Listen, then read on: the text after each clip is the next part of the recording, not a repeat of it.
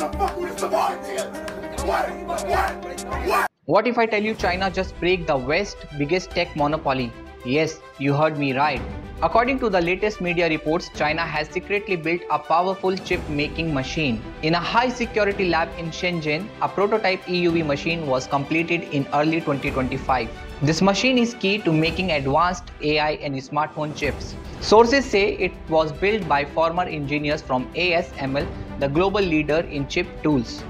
The machine fills almost an entire factory floor. It can generate extreme ultraviolet light, but it has not produced working chips yet.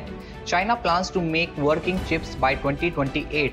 People close to the project say 2030 is more realistic. For businesses, this could reshape the global chip supply chains. So will China challenge Western's dominance in semiconductors? What do you think this means for the future of tech markets? Tell us your thoughts in the comments and don't forget to follow IUX24 for more business related news.